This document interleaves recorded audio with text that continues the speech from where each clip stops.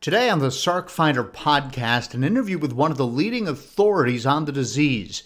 I'll ask Dr. Simon Hart his best reasons as to what causes sarcoidosis, what it is, why our bodies react the way they do, and whether there's any hope for a cure. All of this on the next episode of the Sarc Fighter Podcast. This is the Sarc Fighter Podcast, living with sarcoidosis and other rare diseases. Here's your host, John Carlin.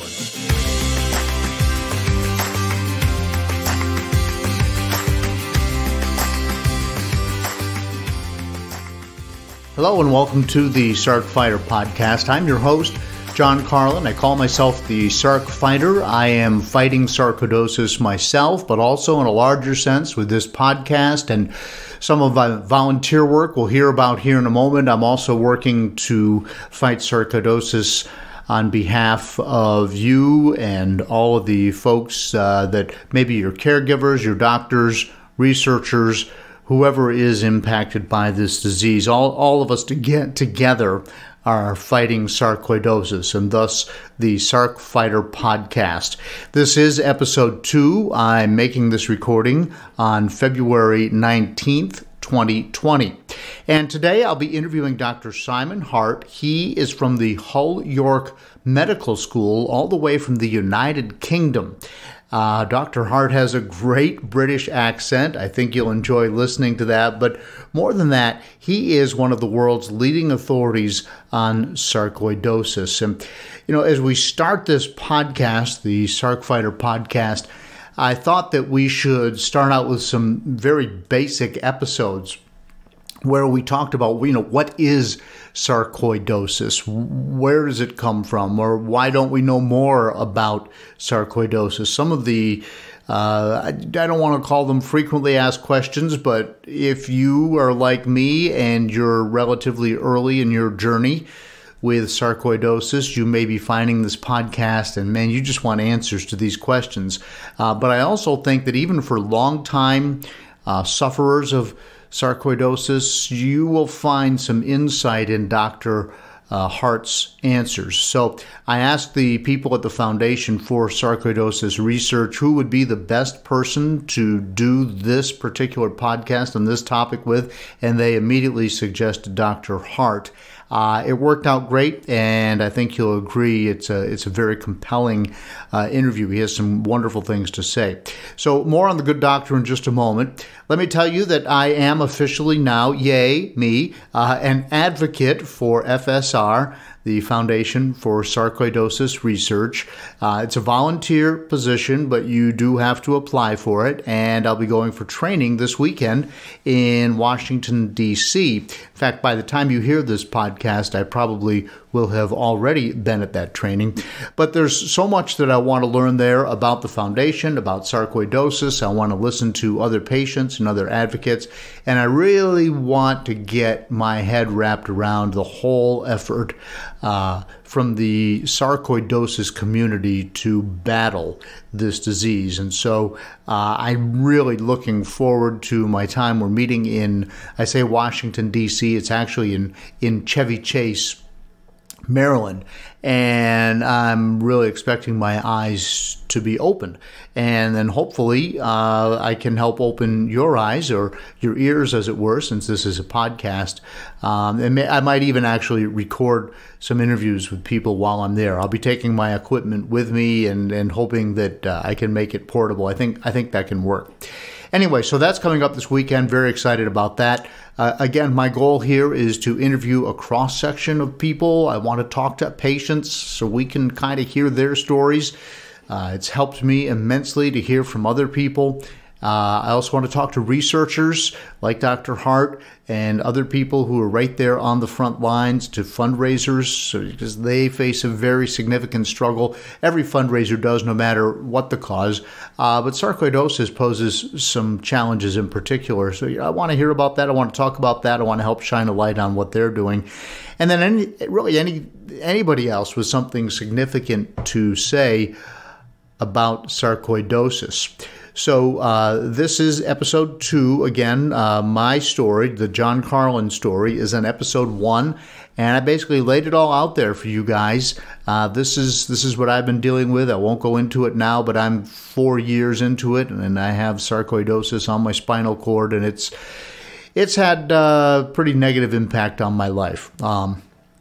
Certainly, I've heard worse stories, but at any rate, I've put that out there in episode 1, and if you're curious, please download episode 1 and give it a listen.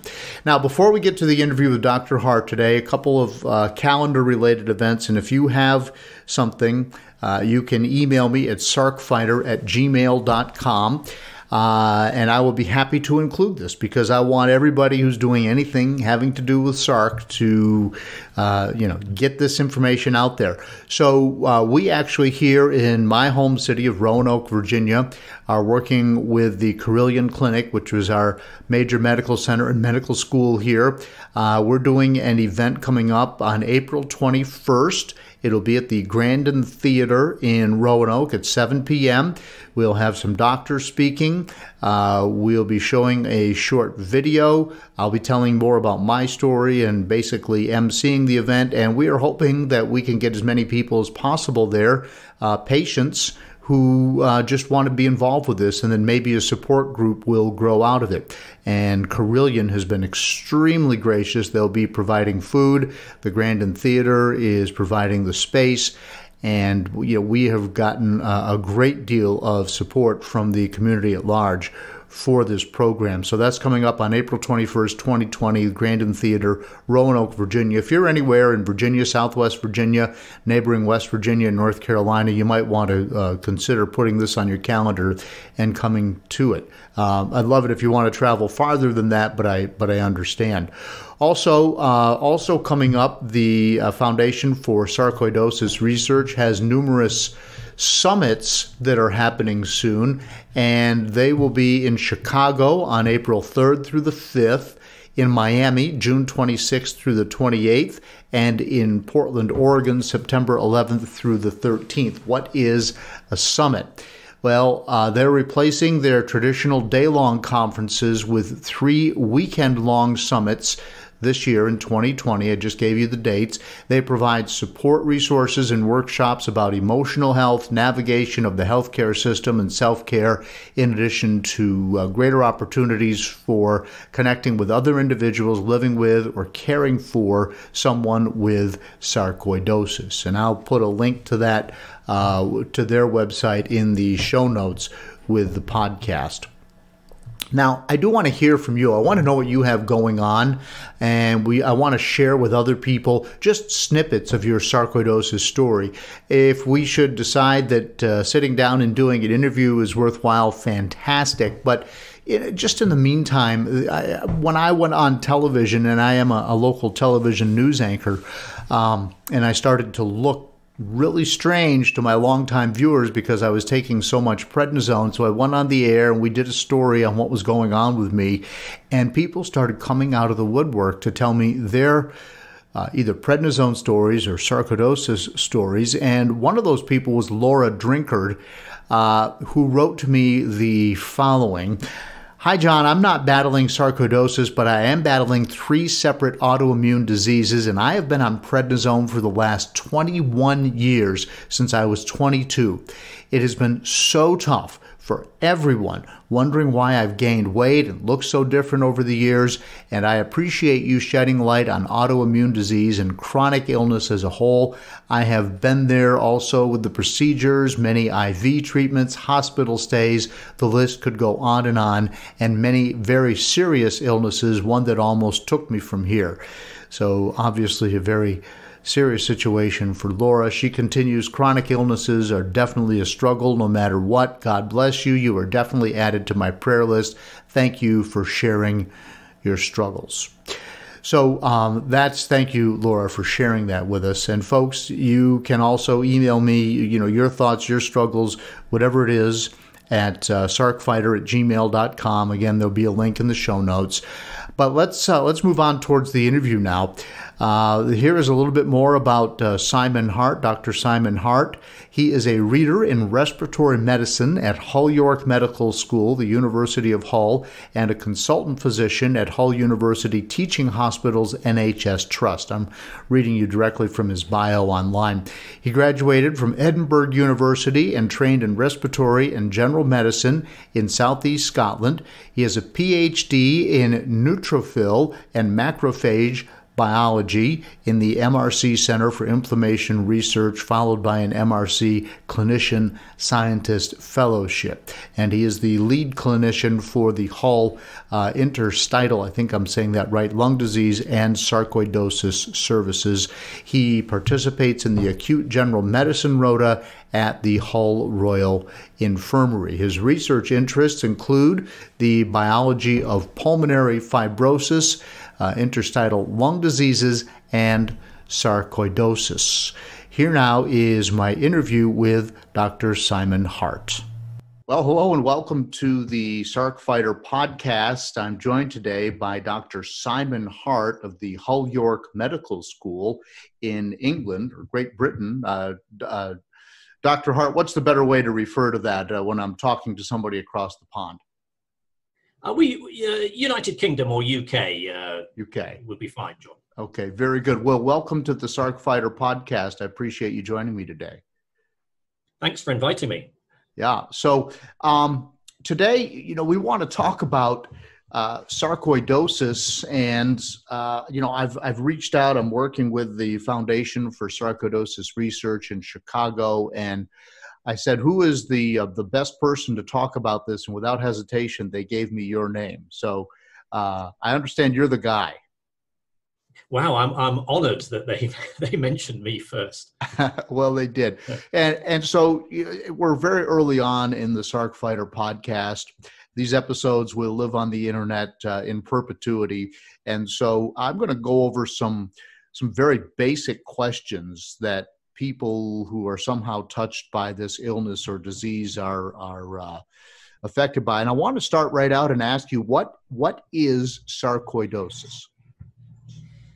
Well, sarcoidosis is a usually chronic disease, though a disease that goes on for some time.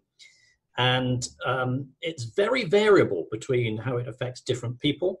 But a characteristic feature from a pathological point of view is these granulomas, which are something that the body produces when it's trying to get rid of something or trying to kill something, but it can't. And it's an inflammatory or immune-mediated response. And these granulomas can affect various parts of the body, but commonly the lungs, the lymph glands, the skin, and the eyes, but sometimes the heart, sometimes the nervous system, sometimes the liver, sometimes the bones. So it can occur almost anywhere and mimic or be similar to other diseases. So sometimes it can be difficult to diagnose. It affects different people in different ways. Sometimes it comes on quickly, sometimes it comes on slowly. So it is a very variable disease. And that's maybe one of the reasons why it's been difficult to study in clinical trials, for example, is that different people are affected in different ways. So in terms of deciding what you want to measure as an outcome of your potential treatment is difficult in that situation. And I'll get into some questions with you about all those difficulties in a little while. But yeah. What is a granuloma? I mean, can you look at it if you were holding it in your hand or on your finger? What would it look like? Yeah, so they're very small and best seen under the microscope. So we're talking about a millimeter or so in size, but very characteristic appearance under the microscope. And we teach the medical students at an early stage what a granuloma looks like, because it's so characteristic. It's like an organized collection of the body's immune cells, where in the middle, you can imagine it as spherical or football shaped. In the middle is a collection of big cells called macrophages, which are part of the immune system, and they're particularly good at eating and ingesting bacteria and other bugs. And around the outside is a collection of other immune cells, predominantly lymphocytes, which are involved in immunological memory. And there are some other cells there as well, but they're very characteristic.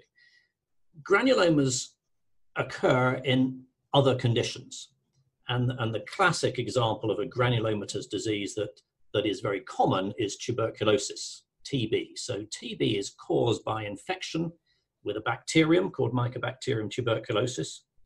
And the thing about Mycobacterium tuberculosis bacteria is they're not particularly nasty or aggressive, and they don't really produce many toxins or poisons. But the body, and particularly the macrophage cells, try to they eat them and try to kill these bacteria, but they're very resistant to being killed. They're very tough. And it seems to be that ongoing body's immune reaction against something that it's trying to get rid of but can't, that leads to this organized collection of cells which make up the granuloma that we can see under the microscope. And in sarcoidosis, these granulomas are what cause the damage in various different tissue, the lungs, the lymph glands, the skin, etc. Gotcha. So I listen to this, and then I hear you saying that the granulomas and the macrophages, if I'm saying that properly, they all rush to the body's defense when the body senses that there's something that needs defending. And my very rudimentary understanding, you've got to forgive me here, of an autoimmune disease is where all these defenses come to a spot in your body that really doesn't need defending. Do I understand that properly? No, you're absolutely right there, John. But the big question that has troubled sarcoidosis researchers for 100 years is sarcoidosis actually due to an infection or some foreign particle or something outside the body, which the body is responding to? Or is it, as you're suggesting, an autoimmune disease where the body is reacting against itself? So it's certainly reacting against something. And clearly, if we could find out what that something is, then we'd be well on the way to establishing a cause for sarcoidosis and then better treatments. The problem is 100 plus years of research has failed to identify what that something is that's driving the immune response. And immunologists, the word that they use to describe that something is an antigen, something that turns on the immune system and the immune response and leads to these series of reactions.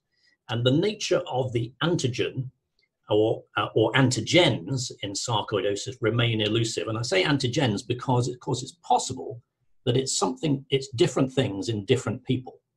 It would be simple if it was one thing to cause all sarcoidosis, but it's possible it could be something different triggering it in different people. And that it makes it, I'm sure, very elusive. Now, some people get sarcoidosis and within months or a couple of years, it just goes away. And in other people, myself included, it does not go away. And you wind up with all these dreadful medications that are used to treat it. Now, I'll get into the medications a little later in our conversation, but in what percentage of the cases does it just go away? And in what percentage are people like me looking at maybe suffering with this for the duration of our lives? You're absolutely right. And in a fair proportion of cases, John, it will either go away or seem to go away once it's appeared. And, roughly half of cases that will happen. And so that's a lot. One thing to say about that before we get into that in any more detail, that makes, again, a very challenging disease to study in clinical trials, because you've got half of people who've got sarcoidosis in whom it will seem to go away by itself. So if you give some treatment in that situation, it looks like the treatment works.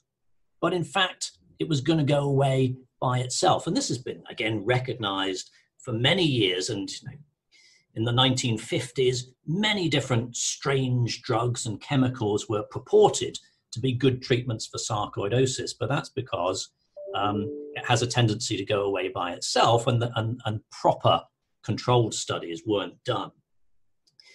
If the sarcoidosis seems to come on quickly, what we would call an acute type presentation of sarcoidosis, it seems to be more likely that it will then go away. So it comes on quite fast, sometimes in quite a troublesome fashion, but it's almost like the immune system gets on top of it, controls it, and it seems to go away, and 9 out of 10 people won't be troubled again in the future. It's the type of sarcoidosis that seems to come on in a more slow and insidious and grumbling fashion, more chronic type sarcoidosis, which is then going to persist. Why does sometimes it go away and sometimes persist or progress and get worse and lead to progressive symptoms and organ damage? We don't really understand that. In simple terms, I think it's a balance between these antigens, whatever they are, that are driving the immune response, and the nature of the immune response and how your body responds to it, whether they manage to get everything under control or not. And I think it's that balance which can go either way, which determines how the disease behaves. But if we could get a better handle on why in many cases it seems to be self-resolving, again, I think we'd have a better understanding, and we'd be further along the way to develop better treatments. The other thing just to add is, in many cases, it seems to go away, but it probably hasn't gone away completely. It's just under control, in balance with the immune system and the body, grumbling at a low level behind and not causing any trouble. And the reason I say that is because if it seems to go away, but if you were to do further tests or scans or biopsies, you can still find these granulomas there, but they're not, but they're all under control and it's not causing any trouble.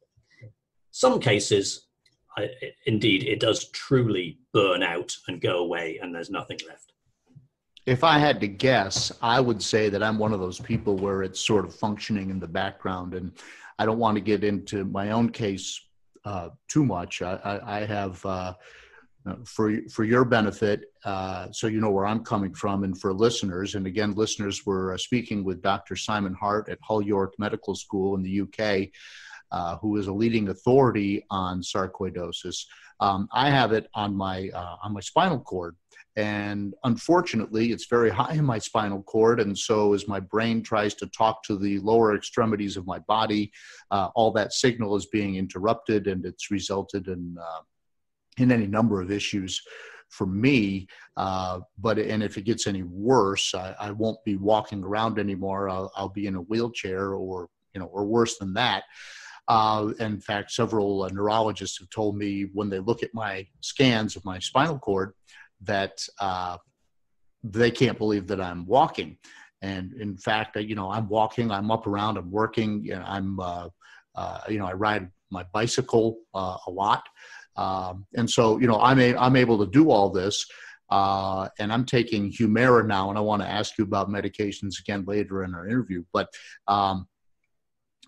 I feel like there's little twitchy things, rashes and whatnot, that are indicative of sarcoidosis, according to my reading and discussions with my doctors. I feel like it's probably under control on my spinal cord because I don't sense that's getting worse, but part of it may be aging. I'm pushing 60, and it's just stuff that's happening to me as I get older, but every little thing that happens, I feel like that's a sign that the sarcoidosis is still sort of out there in the background. Am I reading that right?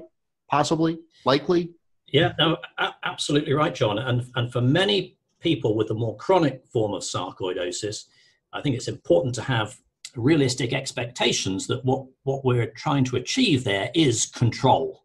And sometimes control and stability is the best that can be achieved, and that's a good target of treatment. And to expect it to melt away and disappear with or without treatment is often unrealistic in that situation. And so we should have realistic expectations of what treatment is aimed to do in sarcoidosis. And I think the other thing just worth mentioning related to your story, of course, it not only matters how many granulomas or how extensive the disease is with sarcoidosis, but where it is, because a few little spots of granulomas in one part of the lung, for example, we would probably almost ignore those and say, well, they're not going to cause much trouble. But the same spots either in the heart or in the nervous system could cause all sorts of trouble.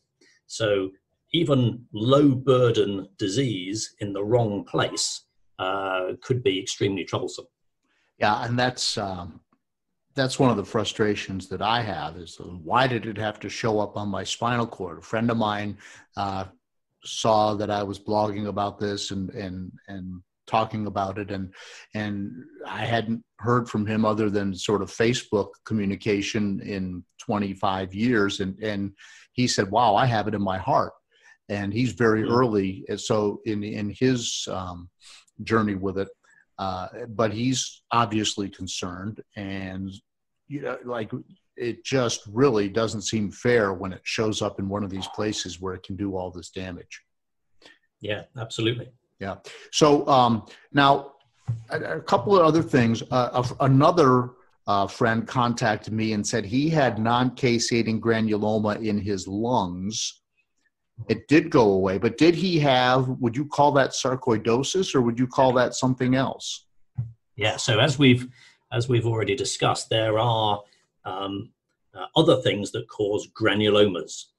TB is the classic example, but other infections, other bacteria like TB, fungal infections caused by yeasts and fungi, certain exposure to certain metals, for example, beryllium, which is a light metal used in the electronics industry.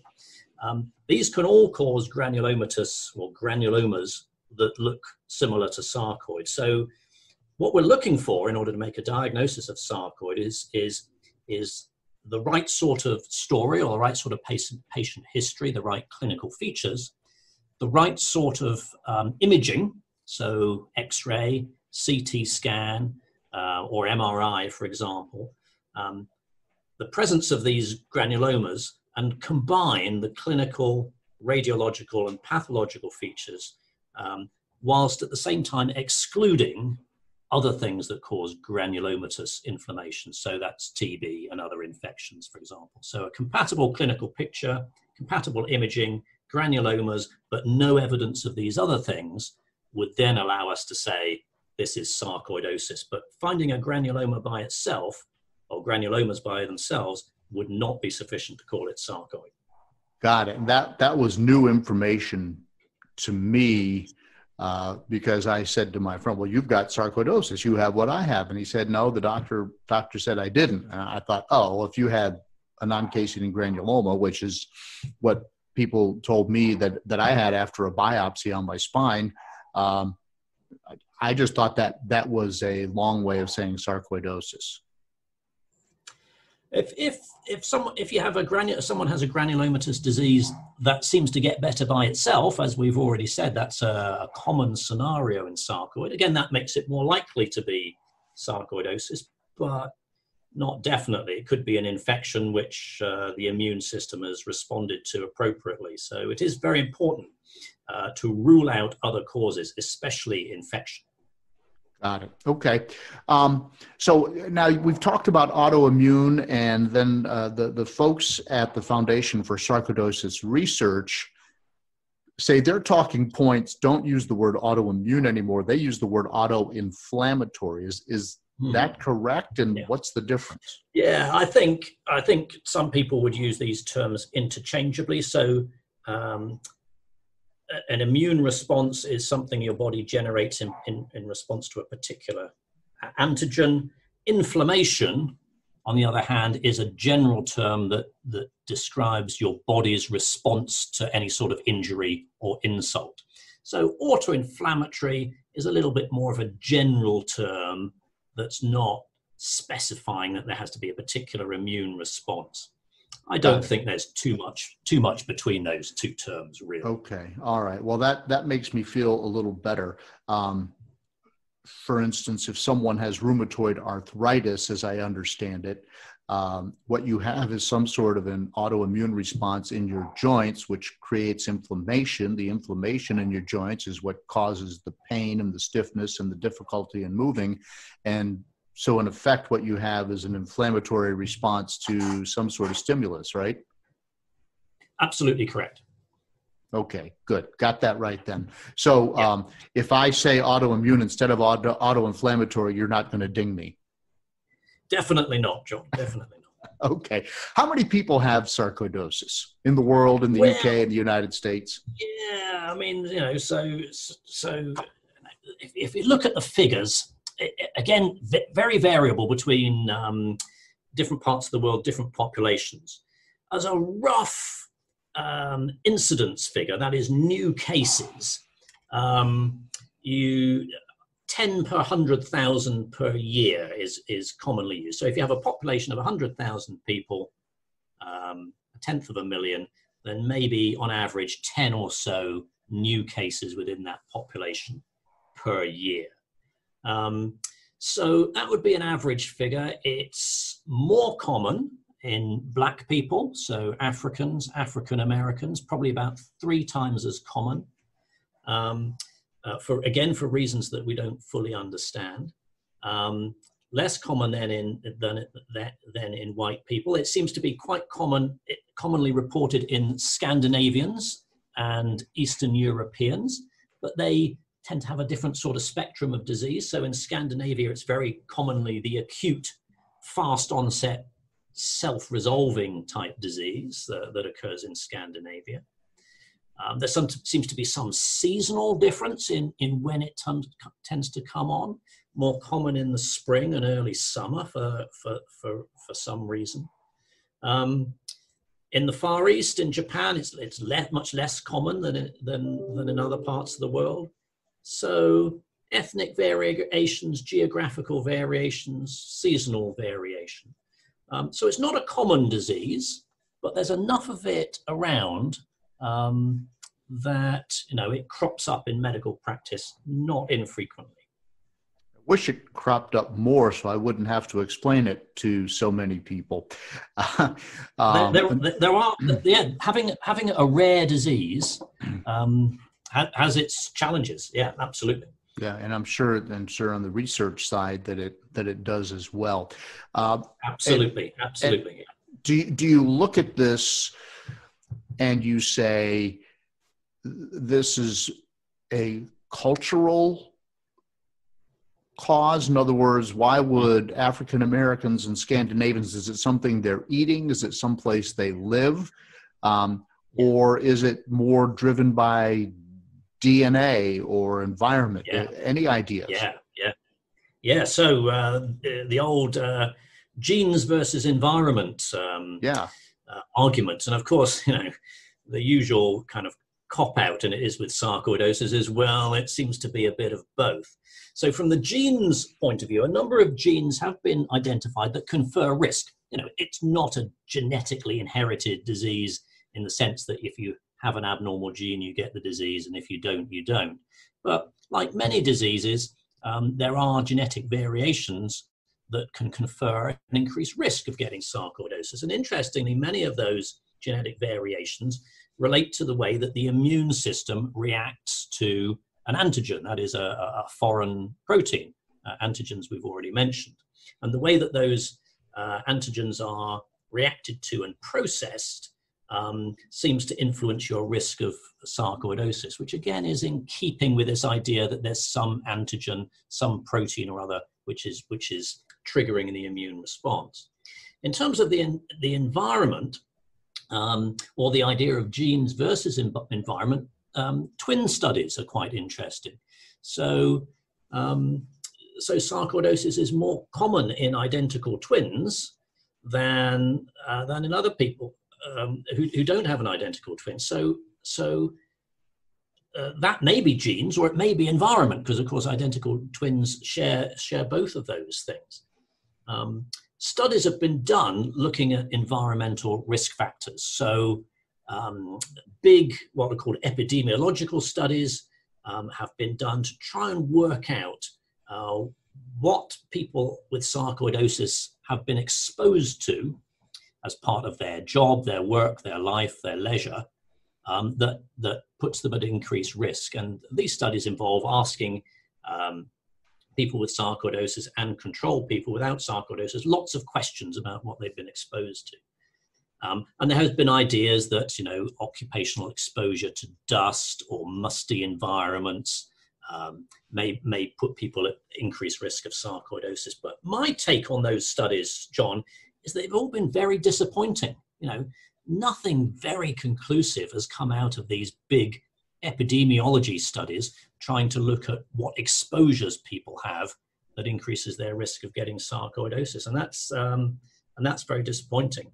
So we're still left in the situation where, yes, genes are important; they can put you at increased risk, but environment seems to be important as well. I'm going to take a flyer here. I just want to ask a question related to my own experience. I used to be a marathon runner.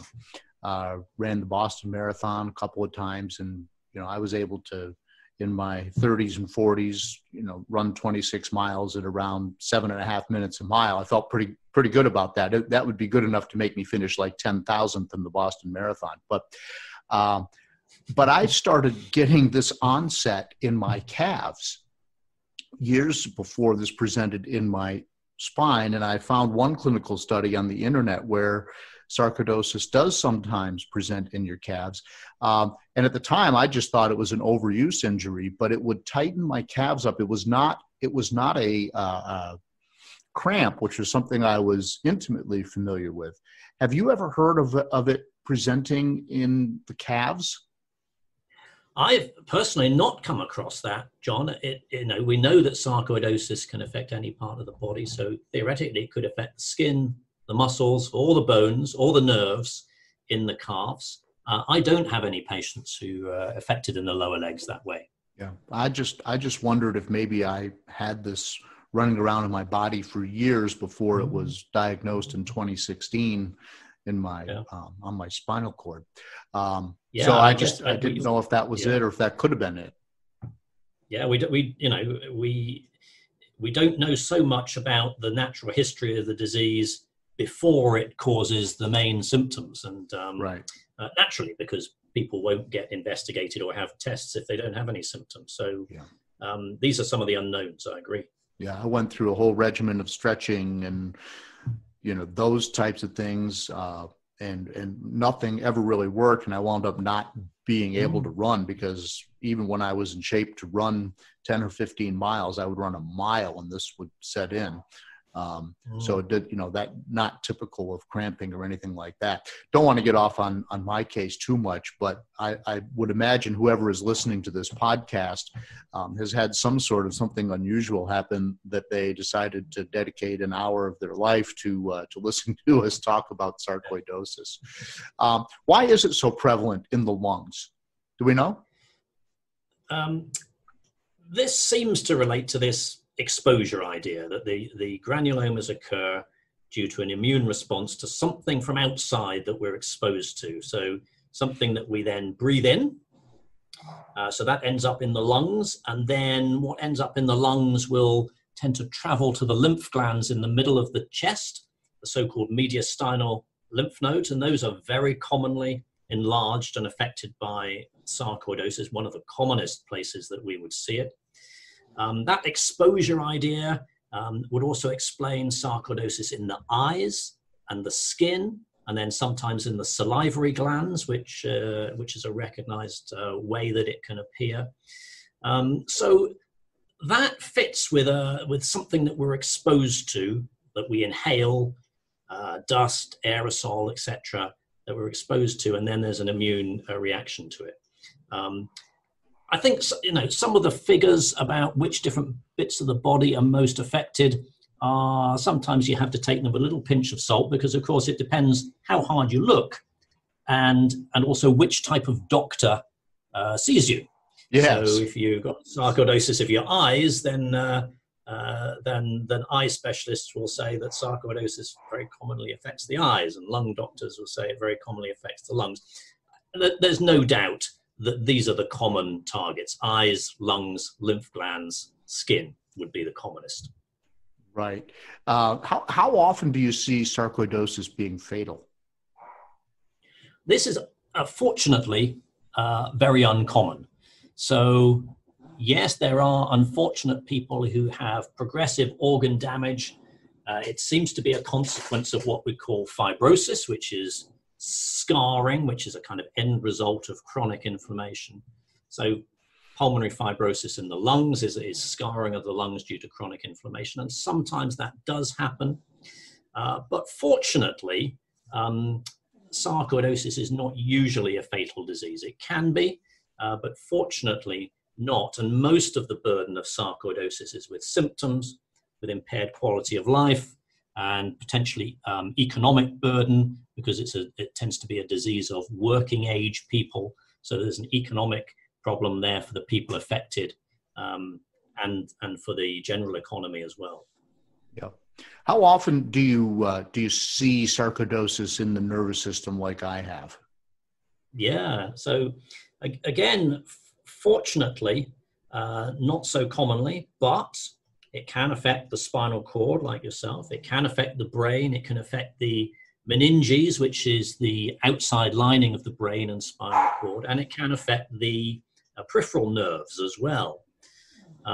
Fortunately, these types of presentations of neurosarcoidosis are uncommon.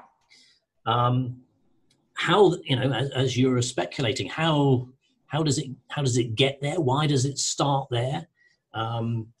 We don't understand that, but fortunately, it's uncommon. Well, I'm glad to hear that for the sake of other people.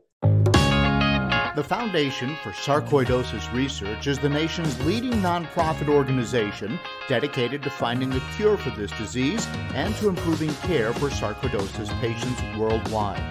Since its establishment in 2000, FSR has fostered over $5 million in sarcoidosis-specific research efforts and has provided disease education and support for thousands of individuals navigating life with sarcoidosis. Learn more about FSR and how they're supporting those impacted by this disease at www.stopsarcoidosis.org. You're listening to the Sarc Fighter Podcast, and we are speaking with Dr. Simon Hart from the Hull York Medical School in the UK. He is a leading authority on sarcoidosis, and he's answering a lot of frequently asked questions for us today. These are frequently asked by me, and I'm sure by other people who suffer with sarcoidosis, whether they be caregivers, researchers, etc. Although one would hope that at least the researchers already know the answers to these questions. Dr. Hart, you mentioned a moment ago that it depends upon what kind of doctor you have. I have my primary doctor at Carilion Medical Center, Carilion Clinic here in Roanoke, Virginia, is a rheumatologist. I'm also seeing doctors at the Cleveland Clinic. One is a neurologist because that's where I have sarcoidosis, and one is a pulmonologist because I guess, as we said, most people have this in the lungs, and so most of the people coming to the Cleveland Clinic for treatment need a pulmonologist. I would imagine that it always takes a village of doctors to treat this disease, does it not? Yeah, and that's a challenge then, isn't it? Because ensuring good communication and understanding between those different specialties of doctors can be difficult. The critical thing is that your doctor or doctors understand sarcoidosis. And as we've already said, we don't understand the cause of sarcoidosis, but sarcoidosis specialists do understand how it behaves. That's something that we've talked about today, isn't it? This fact that in many people, when it comes on, it will get better by itself. So all you need to know there is to do nothing is often the best thing to do initially anyway, until you get a feel for how the disease is behaving. So it is important that your specialist or specialists understand sarcoidosis. But you will often need a doctor focusing on the specific area that most affects you with your sarcoidosis. So a neurologist if you have neurosarcoidosis, an ophthalmologist if you have sarcoidosis affecting your eyes, a pulmonologist if you have sarcoidosis affecting the lungs. And then good communication between all of your specialists is absolutely critical. And difficult Well,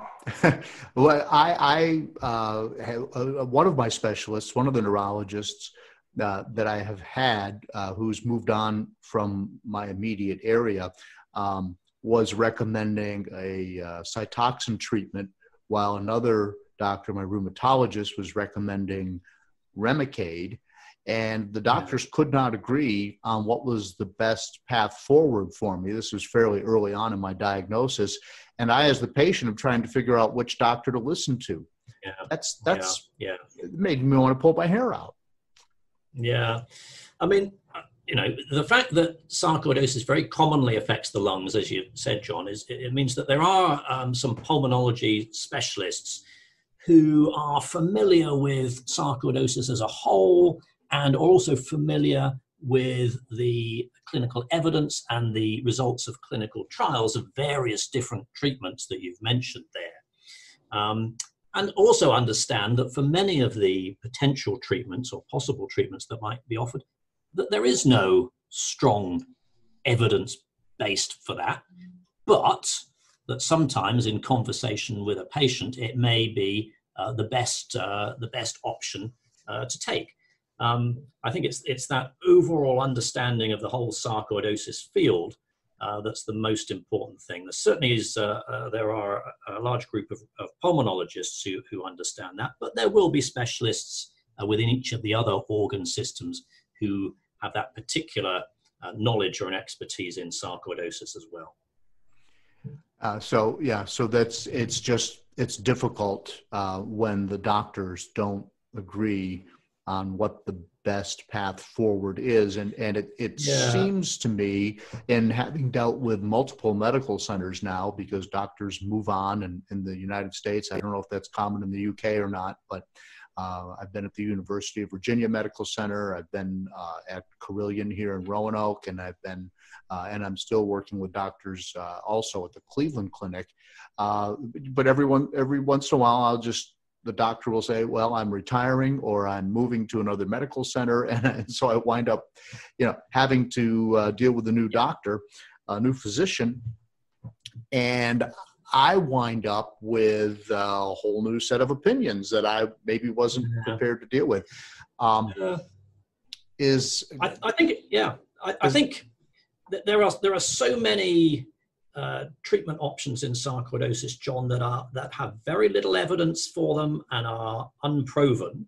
Now, that doesn't mean that they shouldn't be used, but what that means is there needs to be a very frank conversation between doctor and patient in that situation about what is known about this proposed treatment option, what it might or might not do, what the downsides might be, and if we agree between us, doctor plus patient, in agreement that this is what we're going to do, then how long are we going to give that treatment for? What are we going to measure to decide whether treatment response has been successful? What are we aiming for? As we touched on earlier, are we aiming for improvement or are we aiming for stability and control? And all of these things need to be part of that discussion. And I think if you're in consultation with a doctor who just tells you this is the treatment you should have, no discussion, then I think you should go and see somebody else. I actually did that once. I had one meeting with Dr. I think he was frustrated by sarcoidosis. I don't want to get into his psyche or thinking too much, but he didn't offer me much hope, and he didn't really want to have a discussion or a conversation. And so for the first time in my life, I fired my doctor. Yeah. And well, I think you did the right thing. Okay, well, thank you. And I won't mention any names or anything like that, but it was frustrating to me because I feel like if you don't have hope, then it's really difficult to go forward. If you don't feel like there is some percentage of probability that whatever it is you're doing is going to work, it's just difficult to face this disease. Now, I want to talk about some of those medications. When I got out of the hospital and I was first talking to doctors about sarcoidosis, which is something I had never heard of, they basically said there is a menu of medicines that we can try. And methotrexate was the first one that they suggested. Are you surprised by that? No, certainly. So in general, about principles of sarcoidosis, the best treatment for many people is no treatment for reasons that we've discussed. If sarcoidosis is causing troublesome, persistent, or progressive symptoms or impaired quality of life, or it seems to be dangerous, that is at risk of permanently damaging you, then we try to suppress it. And what we try to do is give some treatment to suppress the formation of these granulomas and help the body remove these granulomas. And the first line treatment, as you know, will tend to be corticosteroids. And they do suppress sarcoidosis whilst patients continue to take them, but over time, they bring their own list of potential side effects, which for many can be worse than the disease sarcoidosis itself. Amen. And then we may have a list of what are called second line immunomodulatory drugs, which include methotrexate, as you mentioned. And certainly in the UK, methotrexate would be the most popular of those second line immunomodulators as an option for sarcoidosis. I agree. Yeah. Now, so you mentioned the corticosteroids. Prednisone is the one that I am unfortunately familiar with, and that has had I've had 2 big rounds with the prednisone where I was taking 80 milligrams a day for, months and months and months, and then slowly dosing off at 10 milligrams per month, and had the moon face and had all of the other issues associated with it. It works, but how long can or should you take it, and how do you draw that line between what's worse, the sarcoidosis or the prednisone? Yeah. Well, indeed, and this comes to the kind of contract that should be drawn up, informal contract between doctor and patient at the beginning. What are we aiming to do? We are aiming for stability. We're aiming for improvement. How much improvement? What are we going to measure in order to be able to determine whether that improvement has happened or not? How long are we going to go on for? The longer you go on with corticosteroids like prednisone, the more likely the problems like weight gain, the moon face, bone thinning, blood pressure, diabetes, wound healing issues, etc., the more likely these problems are to kick in. So, in that situation, once it's been decided to embark on immunomodulation as the way to try and control the sarcoidosis, initial treatment with corticosteroids like prednisone in a kind of weaning down dose like you describe, but then to come in with a second line drug like methotrexate for maintenance or long-term treatment. Methotrexate, for example, like many of these drugs, takes a while to kick in. So you aim to get initial control with corticosteroids and then bring in something like the methotrexate for longer term control if you're a patient with sarcoidosis who needs to be treated with immunomodulation. Right.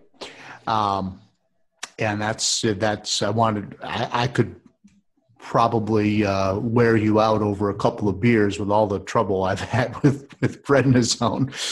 You'd probably want to kill yourself by the time I was done. I wouldn't be surprised that there are many people who run into big trouble with steroid treatment in the longer term, and it's not an uncommon scenario. So, for example, thinking about some of the evidence base for this, in the 1990s.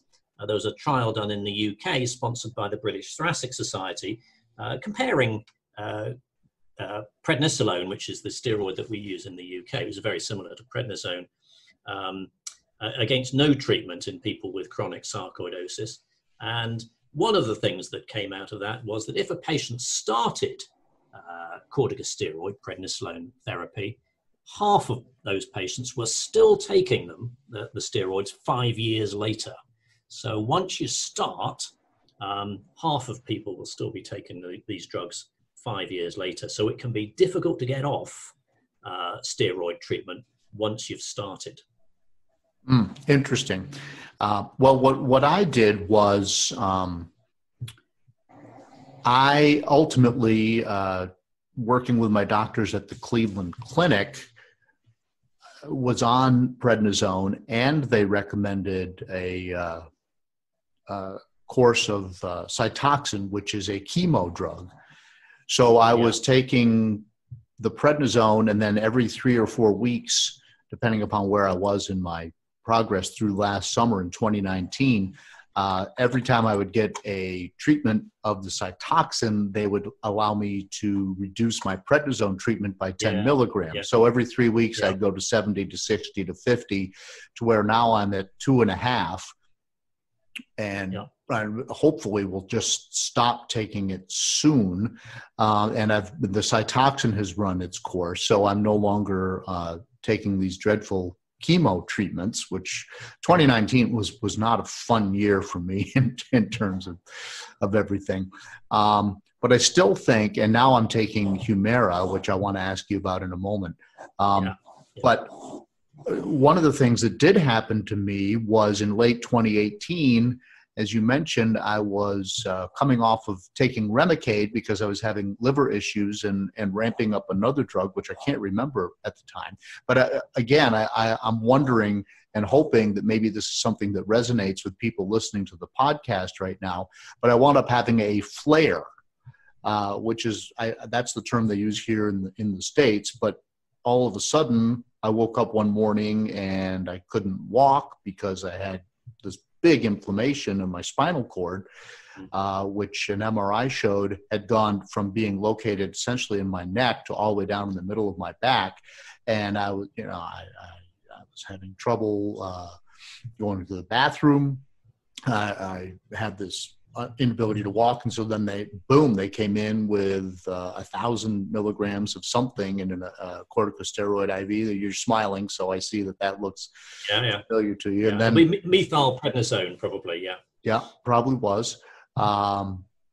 Anyway, and so I spent all of 2019 recovering from that flare, but that did cause new permanent damage. So, for instance, I didn't used to have tingling in my arms and my hands, and now I do. It used to be located basically in my core. So from my chest down to my toes, I had this, daily pins and needles, but now it's in my hands. And so that was a flare, which was caused by a transition, which means probably the second medicine didn't kick in as the Remicade was being dosed down, if I understand that properly. And that's truly a threat to somebody when you think maybe this is in remission, all of a sudden it shows back up. Yeah, and absolutely right. And especially like in your case, John, where it's neurosarcoidosis in the nervous system, where a little bit of change in size or a little bit more swelling could make a whole lot of difference in the spinal cord. Whereas if that sarcoid was in the muscle or in the lung, again, we might not even notice that there was a change there. So it just shows how critical where the disease is. Right. I would imagine that if somebody had it in their eyes or their heart or their ears, and again, a little bit of additional sarcoidosis activity results in, blindness or deafness or obviously that makes a big difference. So. So we see these commercials on television in the States for Humira. So I had heard of it, but I don't really know how it works or what it's doing. But that is working for me right now. Is that something that offers hope to other patients?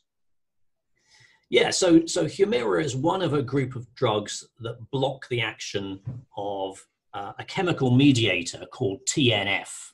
And TNF has been identified a long time ago as one of the key chemical mediators. Again, immunologists call them cytokines, but they're chemicals that are released by the body's immune cells that drive the formation of the granulomas, which are the characteristic feature of sarcoidosis, as we've discussed. And you can go back to experimental systems. So you can induce granulomas in animal models with, for example, TB infection. But if you take a mouse that cannot make any TNF, then it will not be able to form any granulomas. So So there seem to be a few of these chemical mediators that are absolutely critical for granuloma formation.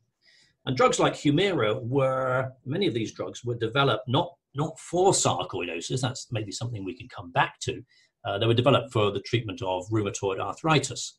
But they do block the action of this key chemical mediator called TNF, and they do seem to be effective, therefore, in granulomatous inflammation in sarcoidosis. We would certainly use TNF blocking treatment, of which there are a choice of different drugs for selected patients, especially if the first line prednisone and the second line methotrexate or similar drugs have not done the business. Right, and it appears that Humira is expensive, and insurance companies in the States, at least, tend to balk at it because it is not a proven or common treatment for sarcoidosis, and so the doctor has to make a really strong case to the insurance company to get it approved. Yeah. So in the UK, of course, we're slightly different. We have the state-funded National Health Service, but we have exactly the same issues in that the regulatory authorities, in fact, do not recommend TNF blocking treatment like Humira for the treatment of sarcoidosis. So again, we'd be in the same situation of having to make a special case to get this treatment for one of our patients. Which is very difficult and challenging, especially in a disease for which other treatment is not working. So what is your go-to when somebody comes in and they've got a serious case of this where doing nothing is not an option? What is your go-to regimen? Well, our standard way of doing it would be in the order that I've kind of described, to use it in someone in whom we've decided that immunomodulatory or immunosuppressive treatment is what is required, then initial control with corticosteroids like prednisone on a weaning dose, introduction then of a second line immunomodulatory agent to use in the longer term, and by that I mean for years, like methotrexate, but alternatives would be azathioprine or mycophenolate mofetil. All of these are drugs that can be used to suppress the immune response.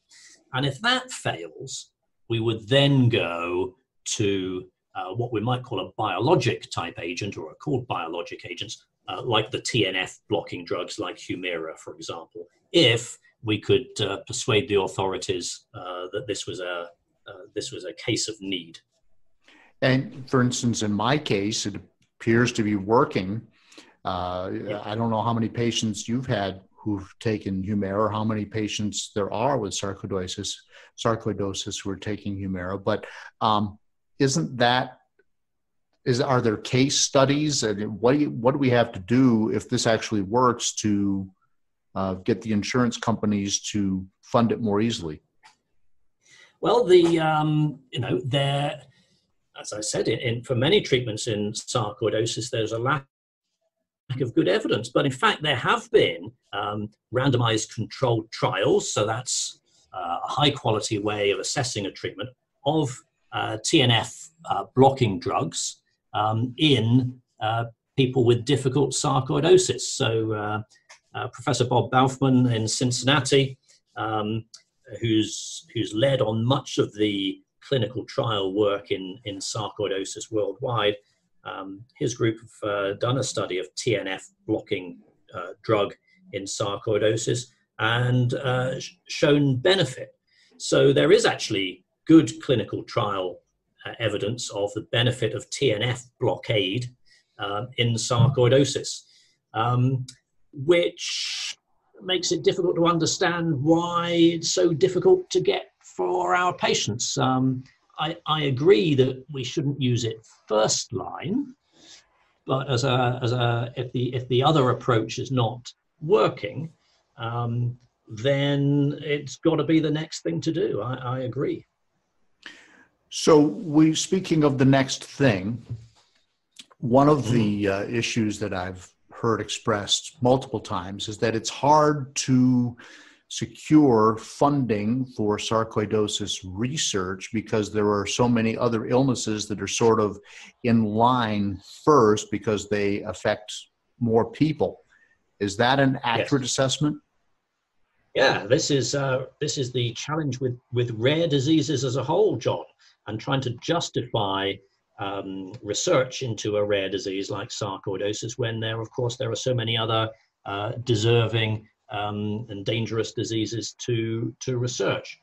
One of the good things that's happened in the research landscape in sarcoidosis over the last several years is that the sarcoidosis charities, so the Foundation for Sarcoidosis Research in the US, and in the UK here, a charity called Sarcoidosis UK, have done fantastic work, really their fundraisers have done fantastic work in raising funds to support research into sarcoidosis. And that's led to a number of research grants and research funding being given out.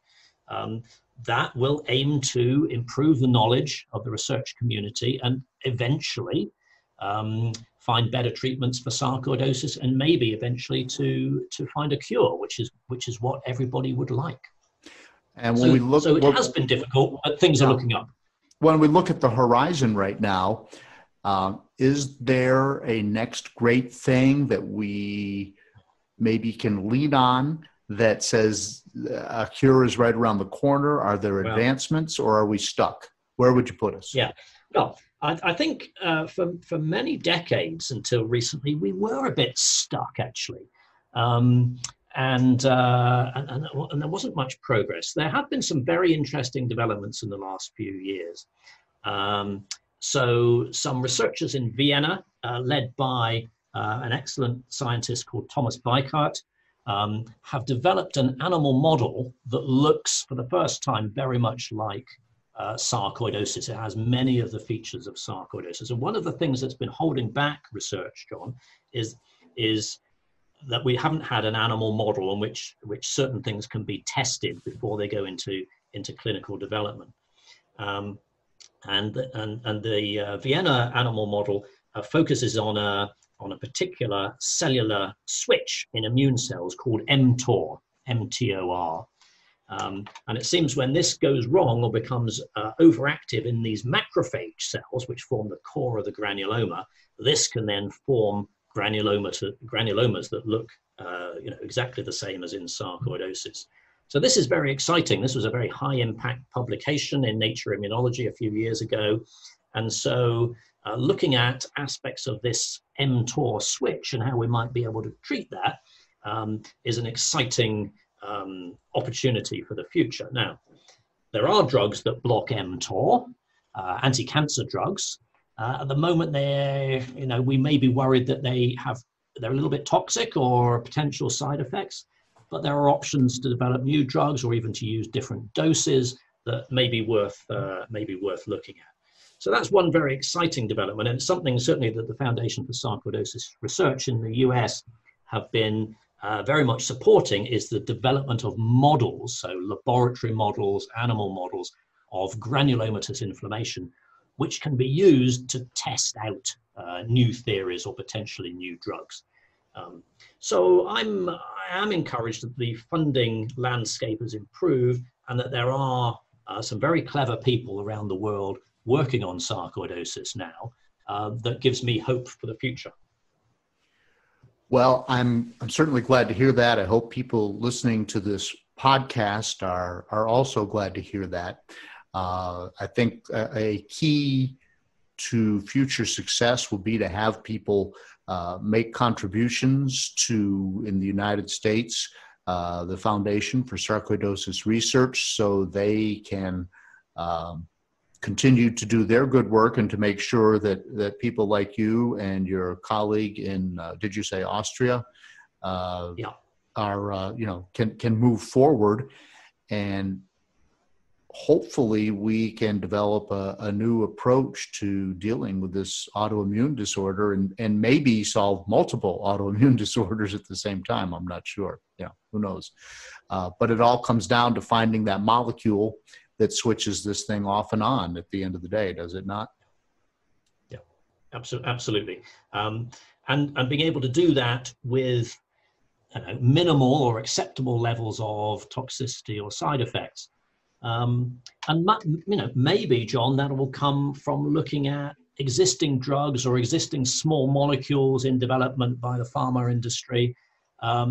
Because sarcoidosis is a rare disease, the drug pharma industry, it's difficult to get them interested. There's not much of a potential market as they see it there. So we may have to base our future treatments on variations of drugs that are already available, what might be called repurposing. And I think that may be an attractive approach. All right. Well, Dr. Simon Hart, we have been talking for about an hour now, and I appreciate your time greatly. And I hope our listeners now know more about sarcoidosis than they did when they first started investing their time in this podcast. Is there anything else that you would like to add to the discussion before we go? Not at all, John. It's been a very interesting discussion. It's been great fun talking to you. And thank you for inviting me to have this discussion. Very good. Thank you very much. And hopefully our paths will cross sometime in the future. Absolutely.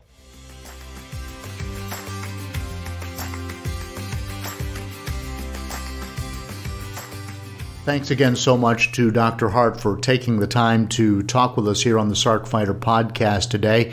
And also, of course, for his work with patients, his work with the Foundation for Sarcoidosis Research and other organizations that are working to find cures and treatments. And wow, I hope you learned something today that you didn't already know, why it's so difficult to diagnose and treat. It does seem like sarcoidosis is a moving target for researchers. Sometimes it goes away on its own, and then you don't know if it was the treatment or if it was just what's going on with the disease. It's certainly a difficult target for researchers. And, we'll be diving in a little deeper, I hope, in future episodes. That's the plan, maybe with Dr. Hart, maybe with other researchers. A note about this podcast. My goal is to devote my time to this issue to make our lives a little bit more livable, maybe a little bit more understandable, both to ourselves and to others. And it would be nice if you could help me help the sarcoidosis community by spreading the word. Just tell one person about this podcast and ask them to listen. Also, put a link to it on your social media, your Facebook, your Instagram. By the way, you can follow Sarc Fighter on Facebook and on Instagram. I just created those accounts this week as I sort of work to find ways to get the word out about this new podcast. But please, if you would just ask one other person to listen, that's really what I'm looking for, or share it on your social media. Also, let me know if you'd like to be interviewed and share your story. And then please, if you don't want to be interviewed, just send me an email about your fight. Let me know what you think of the podcast, and let me know how you are dealing with sarcoidosis or the medications and the side effects, so that I can share that with other listeners, so we all know that we are not the only ones out there fighting this disease. It is rare. Most people I know don't know anybody else who has sarcoidosis, or if so, it's very few people. But maybe we can build this community. We can all listen together. We can all commiserate together and hopefully get through it together. Thanks again to Laura Drinkard for allowing me to share her struggles a little bit earlier in the podcast. And thank you again to Dr. Simon Hart.